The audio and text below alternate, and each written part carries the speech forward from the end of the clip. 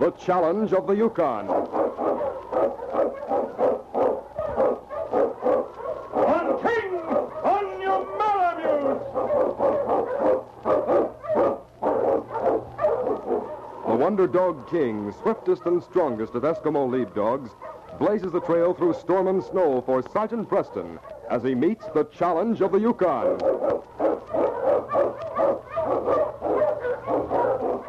Sergeant Preston was typical of the small band of Northwest Mounted Police who preserved law and order in the new Northwest country, where the greed for wealth and power led to frequent violence and bloodshed.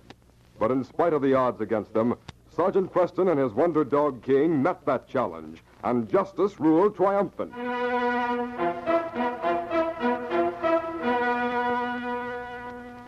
Though the ice still glazed the lake and snow covered everything, there were definite signs of approaching spring. The Yukon days were longer and brighter, and the sun at times felt warm on the prospector's face. It was early morning when Sergeant Preston sat in Pat Gallagher's cabin having breakfast. You had to come around the shore of the lake, didn't you? Yeah. That's the only reason I hate to see spring come. I could shorten my trip by 20 miles if I could come straight across. But it's too dangerous now. Bad holes, frozen over with thin ice and covered with snow. The ice has been dangerous for over a week. Drink some more tea and warm yourself while I put some salt pork in the griddle. Thanks, Pat. This tastes good. Listen to King. Don't tell me it's more visitors I'm having. You're the first one who's been here in 3 weeks. I wonder what he's barking at. What's the matter, King? He's looking out at the lake. Pat, look. There's a man crossing the lake, the fool. Doesn't he know he'll break through? Hey, you! Hello! He can't hear you. He's too far away and his ears are covered. We gotta stop him before he reaches that thin ice. Come on, Pat. My dog team's ready. We'll catch him. I'm afraid we won't be in time. I'd better bring a pole in case he breaks through. King, old fella, see that man out there? Well, after him, boy. Catch him. Go on, boy. That's it. Hurry, Pat. I'm coming. I've sent King on ahead. We may catch him in time. Here's the pole. I'll throw it on the sled. On your Malamute!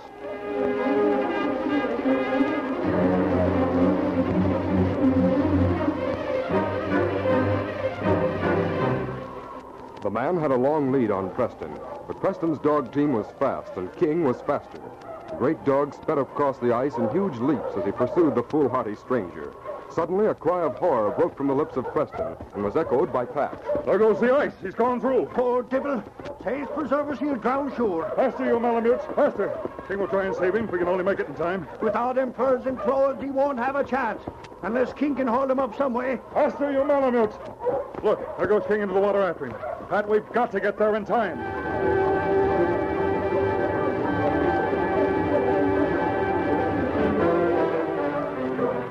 King hesitated only a second before leaping into the icy water.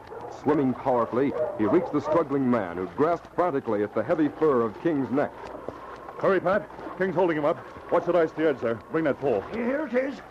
Keep your feet kicking, man, and hang on to the dog. This way, King. Now you, grab the end of this pole and let go of the dog. Pat, help me pull him in. Yeah.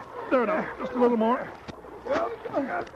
Watch out, Pat. That ice is breaking at the edge. Over this way. I've got him. You get King. Here, King. Over this way. Here, boy. Now up. There you are, fella. Good boy.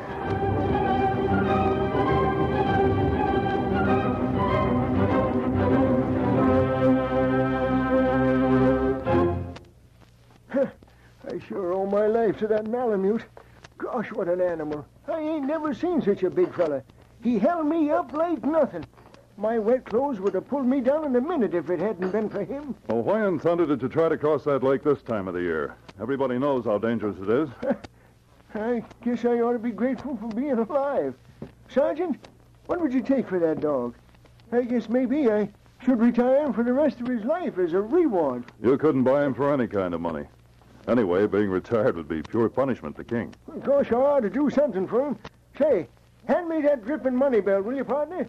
I know just the present I'm going to give him. Back on my claim, I found a nugget that looked just like a dog's head. You're going to fasten it on his collar, and it will take care of him in his old age. This money belt alone must almost sunk you. You sure struck it rich somewhere. You're right, partner. I was heading back to the States with more gold than you ever clapped your eyes on. Well, look here. Here. Wait. Hey, somebody's robbed me. What's the matter? Lead slugs and bullets. There ain't any gold in there at all. All my dust and all my nuggets gone. Maybe you'd better tell me just what happened to you last night.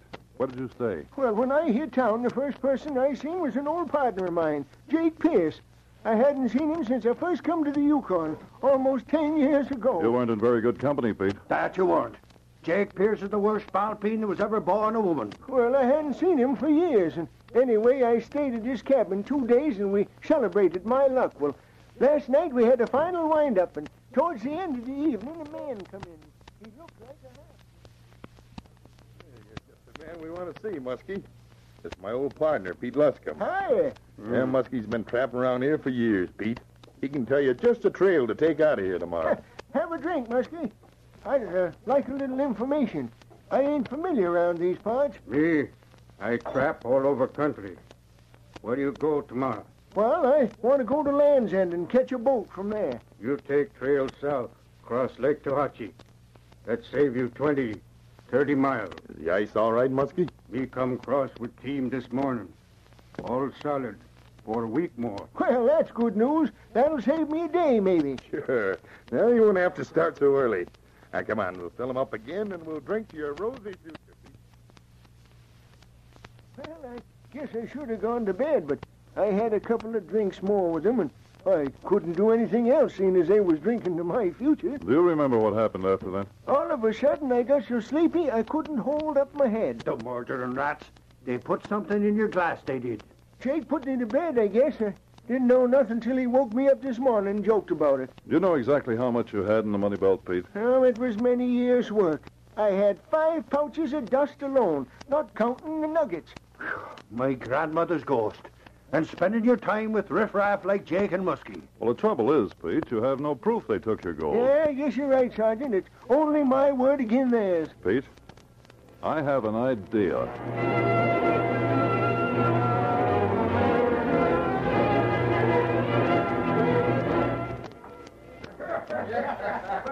That evening in the Golden Pheasant Cafe, Jake Pierce was talking earnestly to Jim Kane, a prospector. Yeah, but, Jim, you just got back from your claim. You ain't going to need your dog team. I'll pay you a good price for it.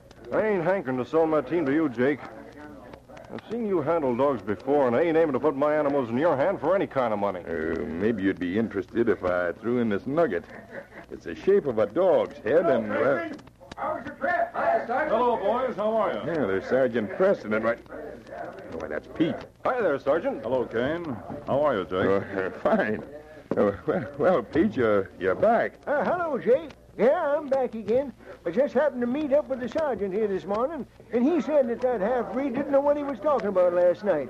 The lake ain't safe to cross, so I come back to town to try and pick up a dog team. I'll need it if I've got to trek all them extra miles around the lake. Know anybody with a dog team for sale? Pete says he has plenty of money. Jake's just been trying to buy my team. We'll talk about that later, Kane. Let's all have a drink. Well, maybe we better go to your cabin first, Jake. I want to get some dust out of my money belt. I'm running a little short of cash. Oh, you don't have to do that. I got plenty. I'll let you have all you need. Come on. What'll you have? Better count me out. I have to get back to my cabin and feed the dogs. I'll see you later. So good long, night. Sergeant. Good night, boys. Well, sir, I'm Pete Lascombe. I don't believe I met you. I'm Jim Kane. Pete's an old partner of mine, Kane. Did I hear you say that you had some dogs for sale? Oh, you just heard that Jake wanted to buy them. They ain't for sale. Well, maybe you'd consider renting them to me. I'm going to Land's End, and I'm taking a boat from there. I'd see that you'd get them back. Well, now, I might be interested in the kind of proposition. Pete, I just remember I got to see somebody. Stay here. I'll be right back. Remember, you're bunking with me tonight. Well, sure, Jake. I'll wait right here for you.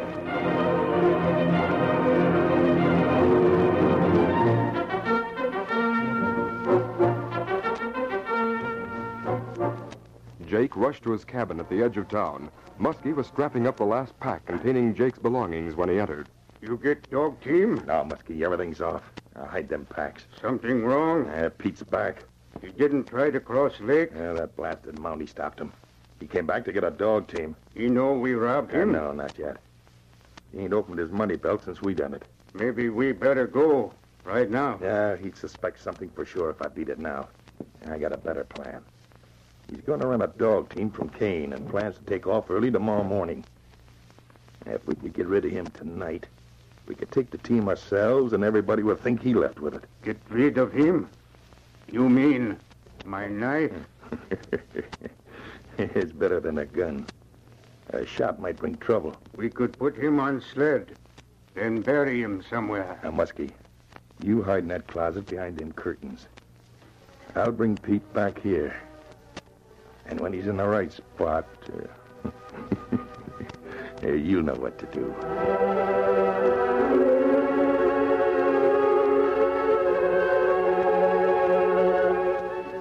It wasn't long before Jake brought Pete back to the cabin with Kane's dog team. Pete was nervous. He knew something was about to happen. But he also knew that he was under the eye of Preston somewhere in the shadows. Preston, with King at his heels, drifted silently behind them, keeping out of sight. Hey, here we are. Go there. Oh. Yeah, don't worry about bedding down these critters, Pete. I'll tend to them later. Now you're all ready to take off early. Yeah, that was a good idea, bringing the dogs here tonight.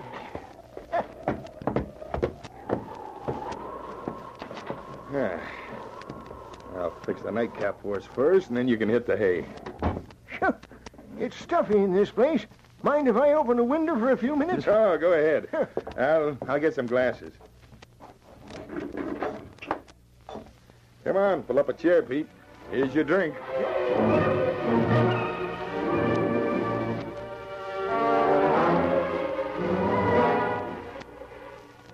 Quietly, Preston crept to the open window, his revolver drawn, and with King at his side. Pete sat with his back to the curtained closet. The oil lamp on the table cast weird shadows on the walls. Minutes dragged by, and Preston watched, every nerve tense. Suddenly his eyes were drawn to the curtains behind Pete. They were parting slowly, revealing Muskie with his knife drawn, creeping silently toward Pete. Jake was talking loudly to cover any sound Muskie might make. I'm glad you was able to talk Kane into letting you that team. It'll make the trip a lot easier. Holy Jupiter. What was that? Get those hands up, Jake. I've got you covered. Preston, that half-breed almost knifed me. Oh, my shoulder. You can't blame me for this, Preston. I didn't know Muskie was there. You could see him as plainly as I could. Keep those hands up. Take that gun away from him, Pete. The lamp! Get him, Preston! He's going out the front door! Must get going, you hound. Come on, King. Missed him. King, after him, boy. Go get him.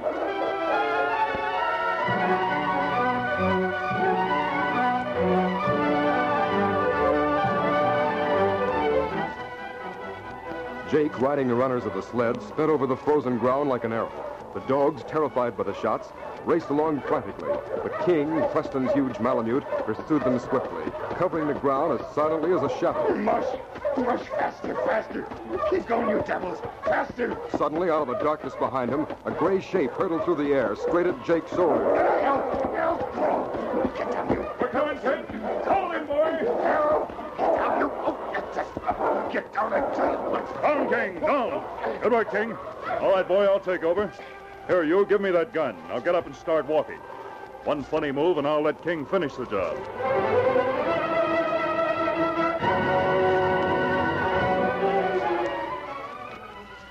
The next day, 3 people sat at the fire in Pat Gallagher's cabin on Lake Tohatchee.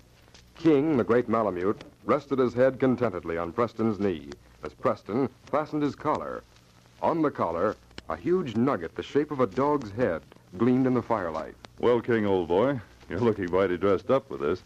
Sure, and it's a nice thing for you to be doing, Pete. Giving him such a fine present. Well, it's little enough compared to what he did for me. Well, that's his job, Pete. Isn't it, fella? If every time he did a good job he got a nugget, he'd be a walking gold mine, that he would. Well, he's more than a gold mine to me. There you are, boy. Your collar's fixed. And now I guess the case is closed.